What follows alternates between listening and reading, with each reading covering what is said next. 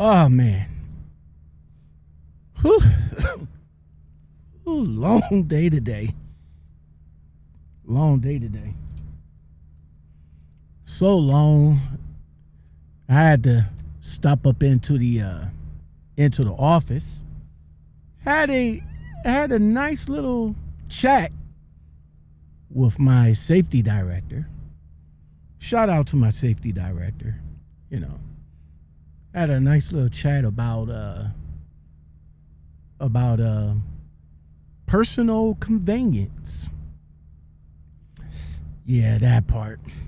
I mean, I've been kind of cool about personal conveyance. You know, I pride myself to at least know a little bit of information about it.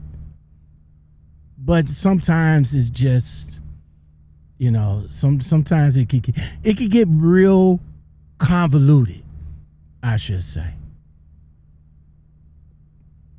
I don't know. But let's talk about it. Let's talk about that in today's commentary. Let's get at it. Ryan Little.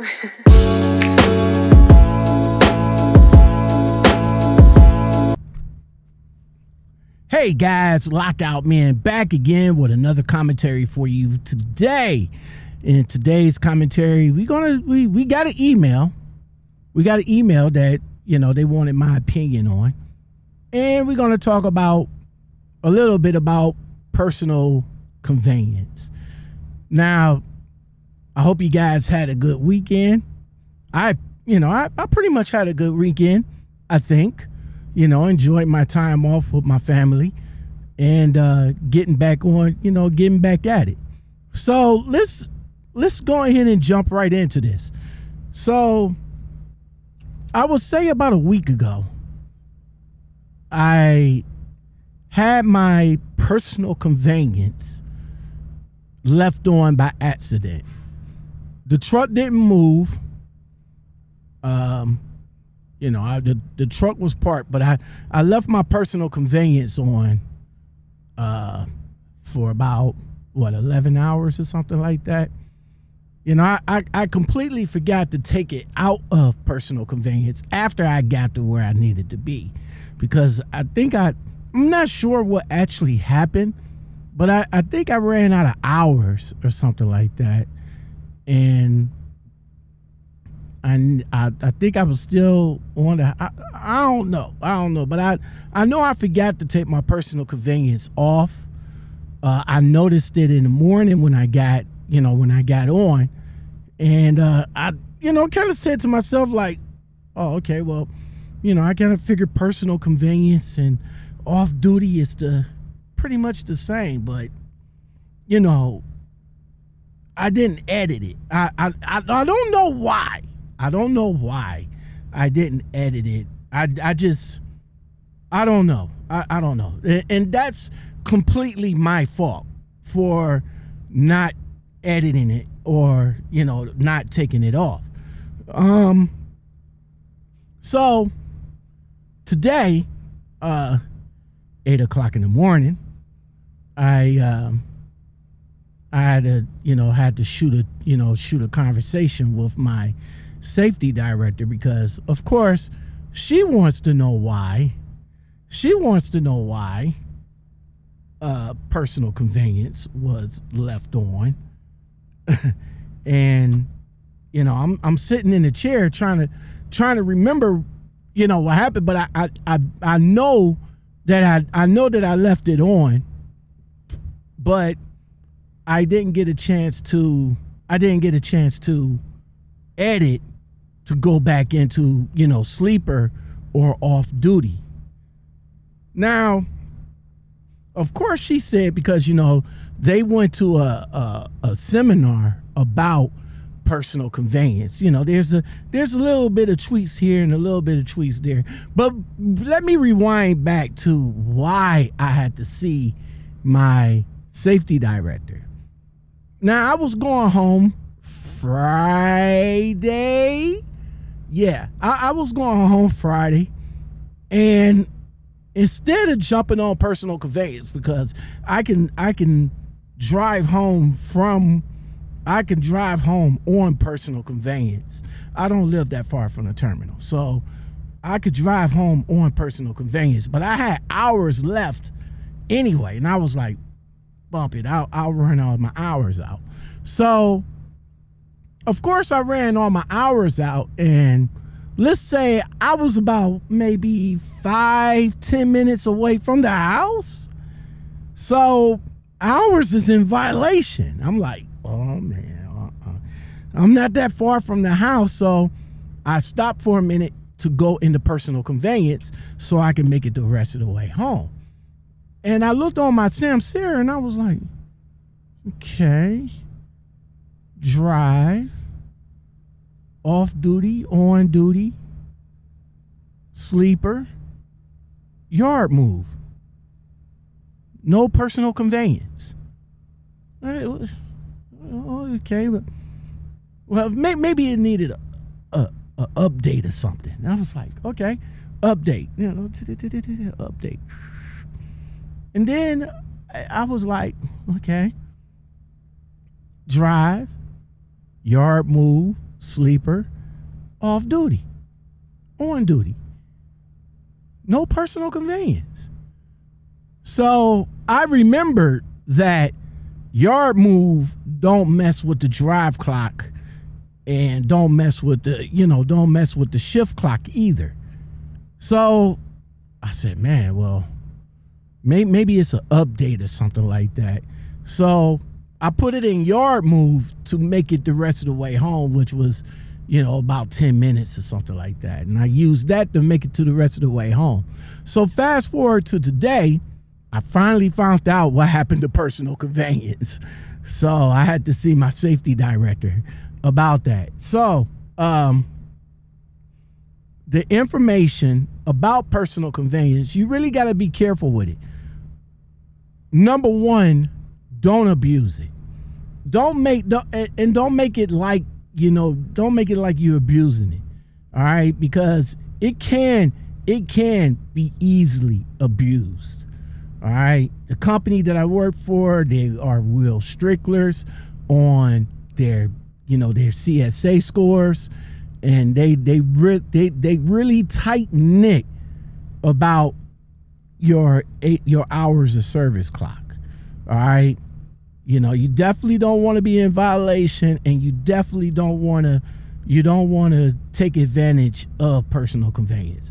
Personal conveyance works when you need it. If you need to move, if you're at a shipper or a receiver and you being hemmed up there or something like that, you want to go get something to eat, you want to go get some fuel or something like that and come back, you can use it for that. If you're on a load, and here's the kicker, once you get finished with the load, you are still considered on that load, so you can't jump into personal conveyance and go back to the terminal or go home, per se. All right? So you're technically still under the load. Now, once you drop the trailer, you're no longer under a load, and then you're free to use personal conveyance to go home.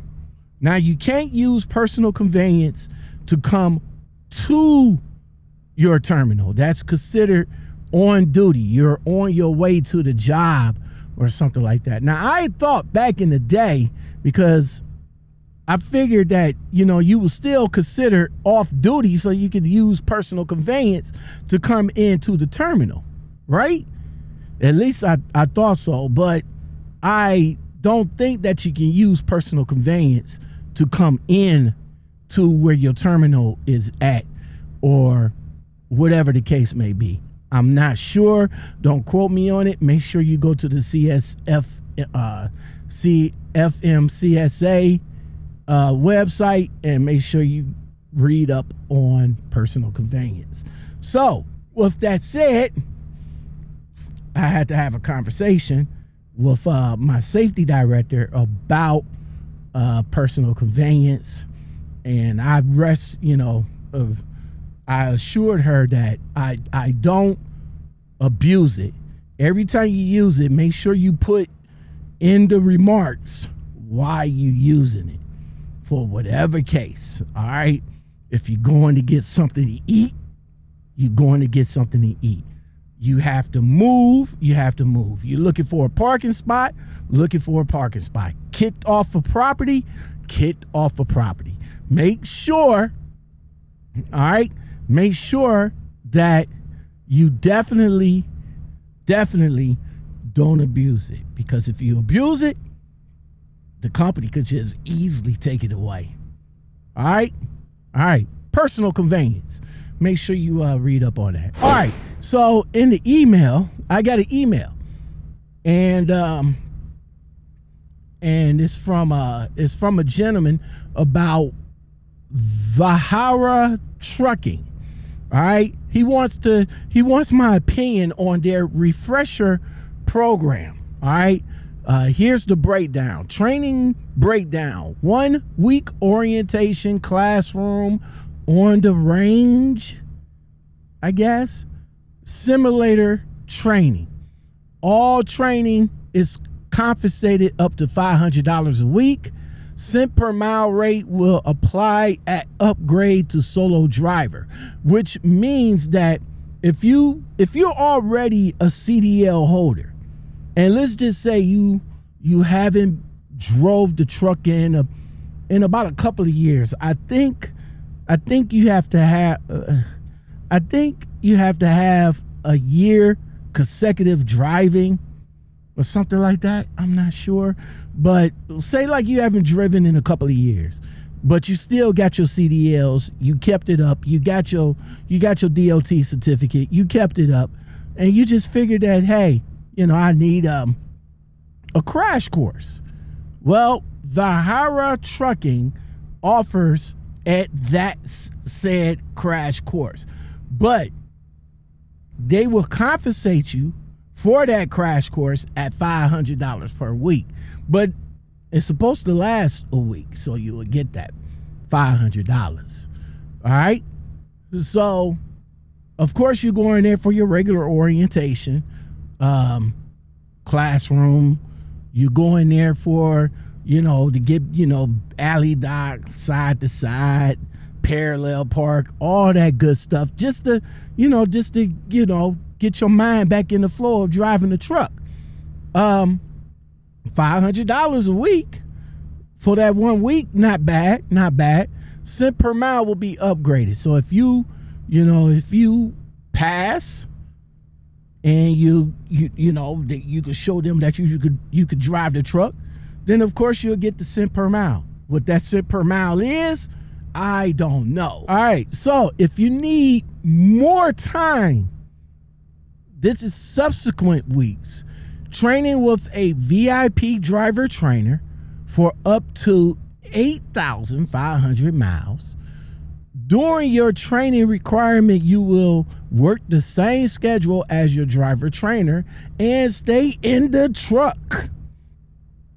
Start your day of the week, days off, home time will mirror your trainer. So if your trainer takes the weekend off, then you got the weekend off. If your trainer needs to take a day off, then that's your day off. So it's not like, if the trainer needs that time off or something like that, you could probably jump with another trainer. I don't know, but that's some information that maybe I will do a future Make the Call in. Because suppose your trainer takes a week off or 2 weeks off. Would you still be able to get another trainer? We don't know. VIP extended training program and the program requirements in return for the individualized training and resources Winfrey provides to our VIPs. You will be asked to sign a 9-month employment commitment, and it pays up to $500 a week. Now, I'm not sure if that's for the refresher program, though. I think that's probably might be for their regular CDL, I guess. Do Vihara have a CDL training school? I never thought that they did, but if they want you to sign a 9-month commitment just for the refresher, nah, bruh. But wait. What? Look. Wait. Listen. Depending on how much it is, by the sounds of this sounds like you have to pay for it. All right? It sounds like you have to pay for it. So, in that case, signing a 9-month employment commitment after you come out of the refresher program, there's something to think about. There's something to think about. All right? Because I'm not a fan of signing commitments. That's why I went and paid my money for my license, so I won't be subject to a company, you know, to get my license from a company, and then I got to be subject to them for 9 months, 10 months, 12 months. That's not happening. Not a fan. I'm just saying, not a fan. But if you're in a situation that finances is a burden, then maybe. But you also got to be careful. You got to read the fine print, because once you become a solo driver, you know, once you upgrade, you got to make sure that the cent per mile is going to be all right too. Because the main reasons why a lot of drivers, a lot of new drivers, after they get their license, they usually leave the company solely because of the money. Point blank, period. The money. If the money ain't right, you will not have a good time there. You'll be just like the rest of them, quitting before you finish your obligation to the company. So just take your time, read the fine print.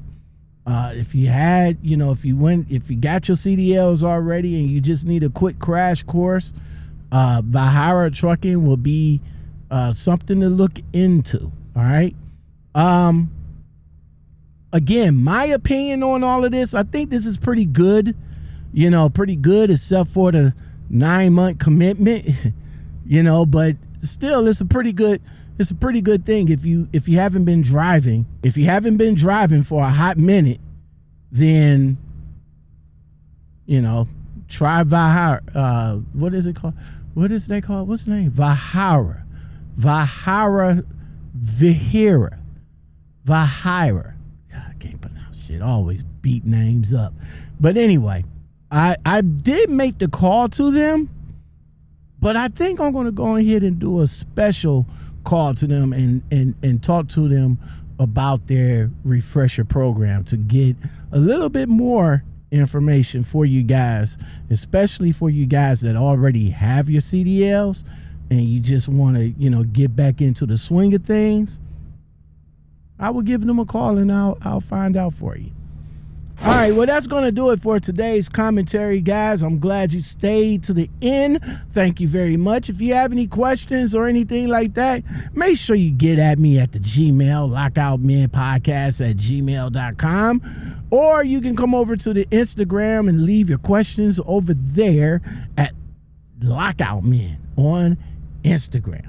Don't forget to like, share, comment, hit that subscribe button, all button, and that join button. And I will come back at you guys with another one. Y'all take it easy. Peace. Ryan Little.